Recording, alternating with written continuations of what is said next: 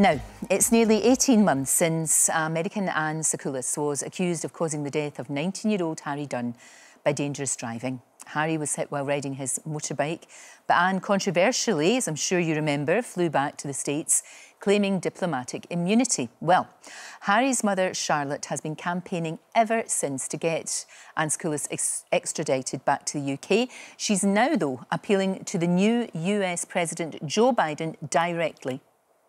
We've been living now without Harry for 16, 17 months. We've not been able to start to rebuild our lives. Every day is excruciatingly painful still. And you quite rightly said that absolutely nobody is above the law.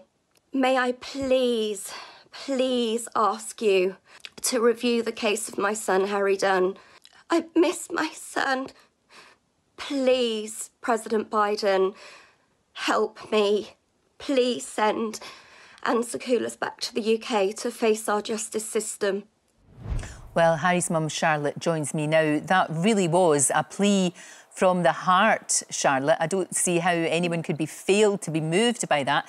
And there is hope now, isn't there? With the change of regime, if you like, with the change of a president, you're more hopeful now. Yeah, absolutely. You know, my plea to President Biden needs to really reach over to him, and we sincerely believe that he has received my plea. We are very hopeful. You know, Rad, our spokesperson, bless him, he's been continuing to have talks with senior officials both in London and in Washington. Those talks are picking up momentum, and we do hold out a lot of hope. We are feeling quite positive. And I suppose, Charlotte, in a way, when you look at President Biden and you look at his past history, he's probably one of the few people who knows what you're going through, because he went through it himself. He lost a child in a road accident, different circumstances, of course, but he knows that pain, and I'm sure he will absolutely empathise with you. Yeah, we certainly hope so. I mean, obviously, we've done a lot of homework on him. We've been studying him prior to the fact that he got into presidency. We were desperately hoping that he would.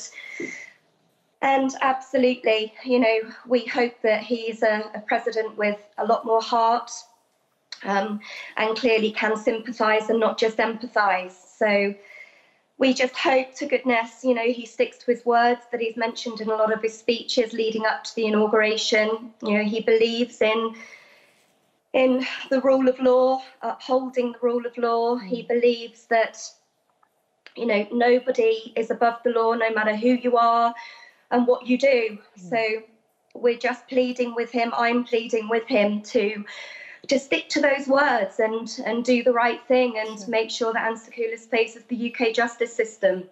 Now, because of your campaigning... No, I was just going to say, what's remarkable is in the middle of your grief, and I know it's been 18 months, but I bet it just feels like yesterday. But in the middle of all of your grief, you have been able to campaign, of course, and you've changed the law. You've managed to stop that loophole so that allowed Anne Sacoolas to leave. So this hopefully will not happen again to someone else, because you have been through such pain. Yeah, we're really proud of that. That's one proud moment that we've got during the campaign. It can definitely not happen to anyone again. You know, second to getting Anne Sacoolas to the UK justice system was always going to be to make sure that another family wouldn't be put through the suffering that we are still enduring every day.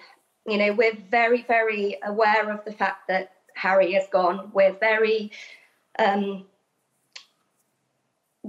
aware that he's not coming back, but to live without your justice is beyond painful, just beyond painful. Every day is still excruciatingly hard. You know, you drag yourself through it, and you just have to look forward. And the campaign has given me a focus, and it's given me a route. It's given me a path to be able to cope with my anger, maybe direct some of the grief, but we still haven't been afforded the time yet to grieve properly. But yeah, we've done some good things in the campaign, and we've still got to obtain our #1 objective, but we'll get there, because I'm not giving up. No, you're not. You're a very determined woman, and you've had to be a very determined woman. I mean, there's been a lot of setbacks. There's been a lot of problems on the road. It's not been an easy one, that's for sure.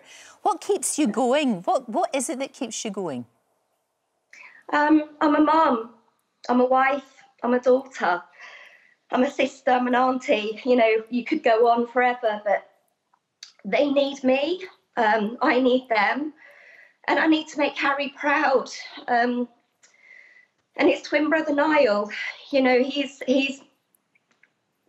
what I get up for every single day, and it is hard. You know, I'm not saying it's easy. You know, there are many days where I do not want to get out of bed. I don't want to put any makeup on. I don't want to do my hair, and I do have my pajama days and my duvet days. But you have to just take a deep breath, remind myself of the promise that I made to Harry.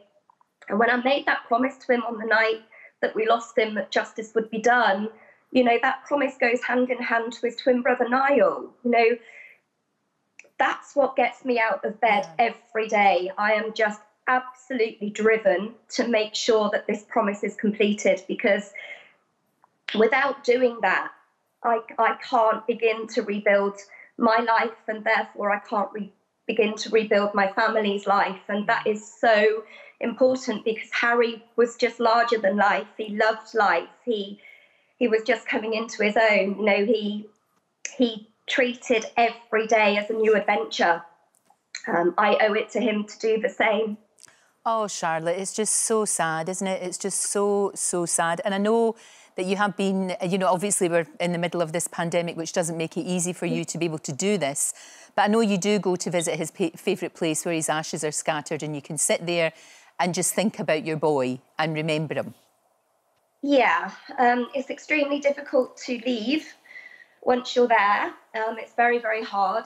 I imagine it will become easier once justice is done, because although we've scattered his ashes and laid his ashes to rest as such, I don't feel that he's at rest until we are. And we're not going to be able to rest until that justice is completed. So we love it down in Weymouth, or Portland, where he is. I mean, it's a beautiful, serene place to be, even on the worst horrific weather days that the UK throws at us. You always feel a sense of warmth down there, but it's extremely difficult to walk away. Of course it is, of course it is. We wish you all the very best. Obviously, keep in touch with us. We wish you all the very best. I mean, you need to be able to get some rest yourself. It's been so very hard for you, and we really sympathise. Thank you so much, Charlotte. Thanks for having me again. It's nice to see you. Oh, and you. Thank you. Don't forget, you can watch full episodes of Lorraine on the ITV Hub, and all the best clips, compilations and playlists right here on our channel.